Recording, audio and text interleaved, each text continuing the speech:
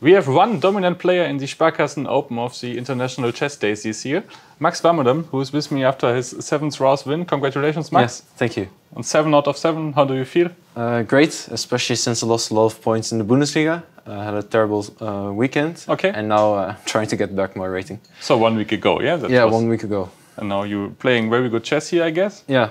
And today you played Thomas Beerdsen, also from the Netherlands. Do you know him well? Or? Yeah, really well. Yeah, he's a very good friend. We've traveled to many tournaments, and I go to lunch and dinner here basically almost every day with him. So, yeah, definitely close. And that's always a bit strange of a situation because he wants to become grandmaster here. Yeah. And then I would like him to become one, but on the other hand, I also don't want to hand out points. Yeah, want to win the tournament, obviously. Yeah, also that, of course. And yeah, he actually did offer a draw on move 10, which I could accept, but I thought a draw is a good thing for him probably. So if I think things are slightly going wrong, I can probably still take it. And yeah, the game went actually great, so there was no need to offer it. Yeah, we see the position after the opening Italian game. I think you felt comfortable after the opening? Yes, I more or less analyzed these type of positions in this morning. And I thought once I stabilize, it should be nice for black because I have the space advantage with the center pawn, and he has to prove why he's all right. And yeah, he just started to play normal moves, but maybe a bit on the slow. I think he should go for d4 at some point. At some point, yes, to open up and get activity. Instead, he went for bishop a3 here, which I think is in the wrong direction. Okay, there's not much happening on the diagonal, especially after I played rook e8. So your idea is to activate your knight, as we will see later? Yeah, later on. I didn't see the idea here yet, but the point is with these pieces all over here, this king might become weak, especially with the bishop darting f2. Yeah. And it's a bit annoying that this bishop cannot go to a lot of squares. I would like to go to... Oh, it's white to move, but I would like to go to h5. But yes. Yeah, the knight is protecting it. So after he played rook d2, which I think is a mistake because he again plays it way too slow. So he has to be active with b5 or d4. Yeah, exactly. Like yeah, okay. I played knight f5, trying to exchange the knights and then get the bishop to h5. So the good defender you wanna get rid of. Exactly. Yeah, but he played knight e4, and yeah, here I had seen beforehand that I could go bishop h5. Yeah, your idea. And now if I manage to take on f3, his king will collapse because he will have to take back with the piece, but he has g4, yes, and this was critical. But he had no time at this point. He had like 10 minutes, and he thought, okay, he probably did calculate it, and I think it should be great for black. I'm not sure I saw the exact line, but I wanted to take, and then go knight h4, sacrificing his second piece.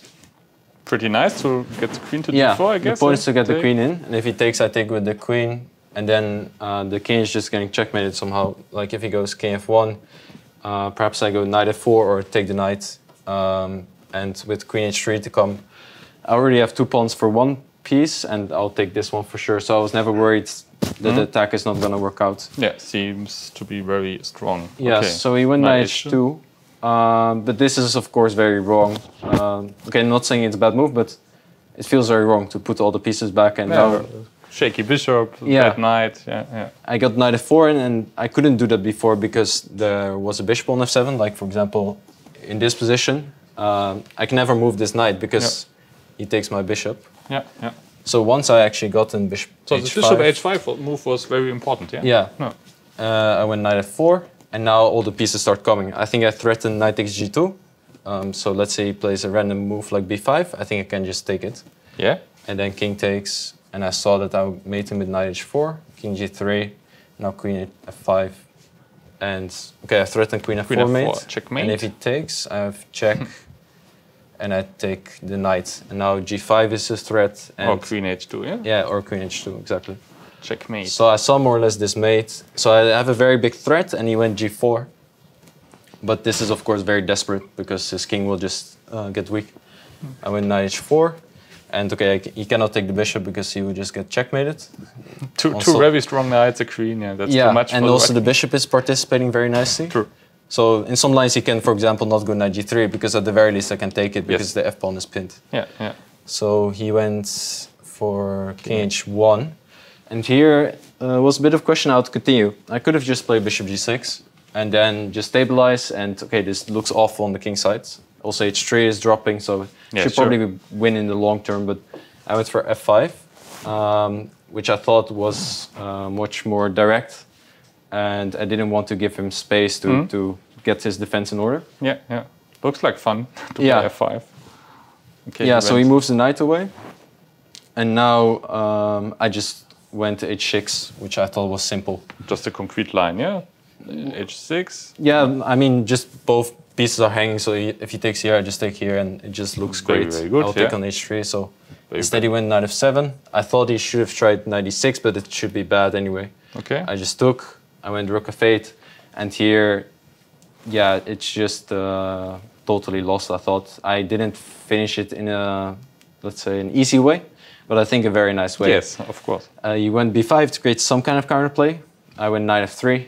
He cannot ever take because I'll just take, and then my queen comes into h3. It's mate, yes. It's just mate. So he takes, he went b takes a6 to get some counterplay over here, but it's of course way too slow. And here I first wanted to take the rook, but then instead I saw I will just checkmate him and take the knight. So you can take the knight, the rook, or the rook. Yeah. And okay, you also sacrifice some material?